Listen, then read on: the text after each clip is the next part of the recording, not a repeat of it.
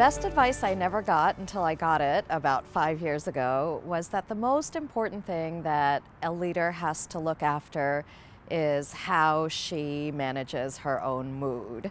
So the way that the leader behaves and approaches the work is the way that the rest of the organization or the business is going to approach the work. Everybody else, the customers, the staff, the investors, the board, everybody is going to take their cues from the leader.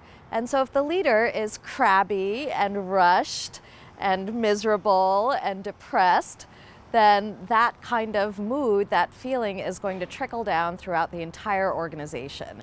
And so it's really important for leaders to take care of themselves and to manage their own moods.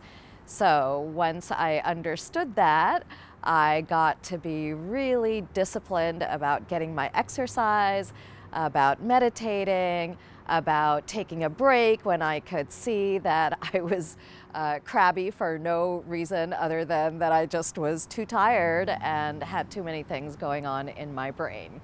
So the best advice I have for anybody starting out is to get really good at managing your own mood so that that mood can be a good mood, an optimistic mood, a happy mood. I work on racial justice, and in that field, the fatalism and the depression and the feeling that nothing can ever really change is the most important thing that I battle. And one of the most important ways I battle it is by projecting something different in myself.